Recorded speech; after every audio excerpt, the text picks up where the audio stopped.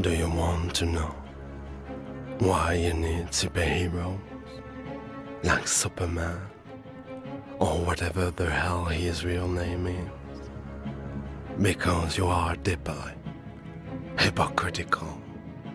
You think you want to contemplate a power that surpasses you, beyond your nature, beyond your imagination. You think you need gods. You think you want their warmth, their protection, even their love.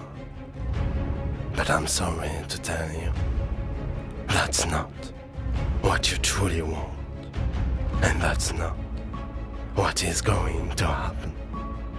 You want nothing more than for those gods to be at your service, obedient to your vision of good, bound by well-meanings, and somehow you guess right. You know they came here to obey, to be ruled by us, and I will give you what you want.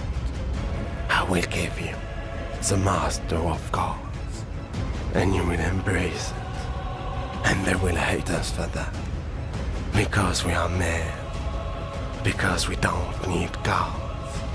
We enslave them.